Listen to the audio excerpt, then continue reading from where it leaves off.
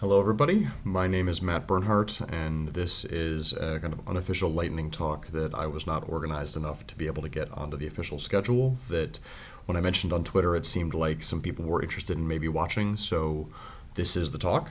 This is a service called blocks.org that I noticed Mike Bostock has written that pairs with GitHub Gists as a way of enabling users to kind of fiddle with data visualization. So if you've been watching the data visualization space in any reasonable detail, you are probably already aware of D3.js, which is a JavaScript-based visualization language written by Mike Bostock and a few others, that is, in the words of the movie Zoolander, so hot right now. And one of the things that I found interesting as someone who's working as a software developer and who occasionally uses D3.js in various projects is that it would be really nice to kind of take some of these examples that you see here on their front page or in their examples page and be able to fiddle with them and kind of take them over, not necessarily have to build them from scratch or import something into a locally running web server or take on a lot of digital infrastructure. I just want to fiddle with an example that I see. So that is the idea behind this blocks.org site that you'll see in some of these examples. So if I pick the example of this force-directed graph, and even if I hover over many of the examples in this visual index that is the examples page, you'll see down at the bottom of the screen that a number of them come from this blocks.org website.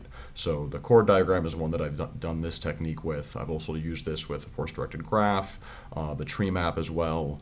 Not all of them come from this way, so if some of these also come from his private GitHub repo, or some of them come from even farther afield.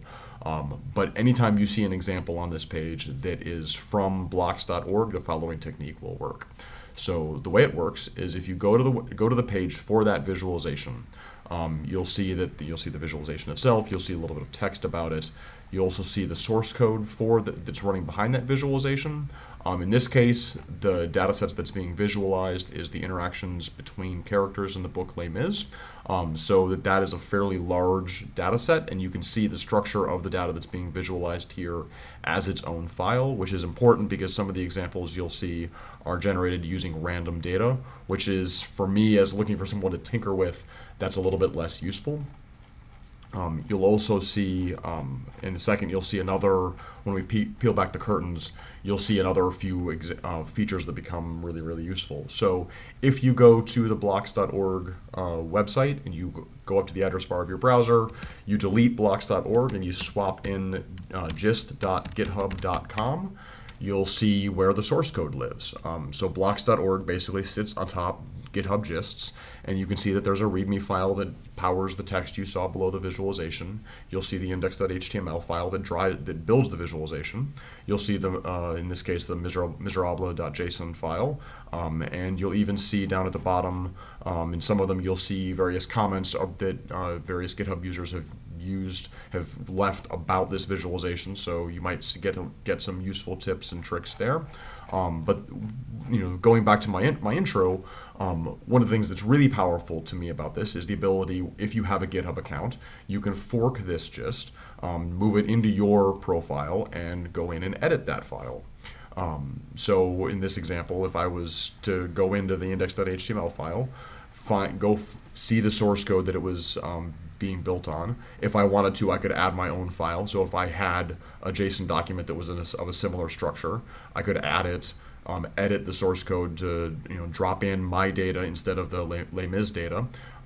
In this case, I don't have such a document ready, but what I can do is I can see that the force function has these two methods, charge and link distance. So if I decide I want to fiddle with those and say, let's increase the distance between the nodes and let's make the charge value a little bit weaker, I can go in, hit update the gist, and because this is now my fork, I can go back up to the URL once I've made these changes, go back to blocks.org.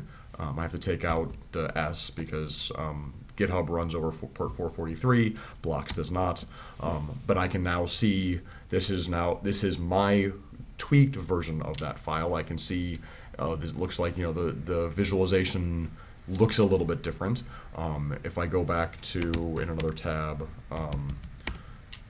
if I open the original, I can see how, this is what those parameters look like, this is what the new parameters look like. So I can start to get a sense for how what the source code is doing, and I can get that opportunity to just tinker with something. I don't need to build something new. I can work with external data sets, which is a distinction you don't necessarily get with platforms like JS Fiddle or frameworks that like Codebox maybe, that enforce only one HTML document, only one JavaScript file, only one CSS file. I can build up slightly more complex but still single shot visualizations here.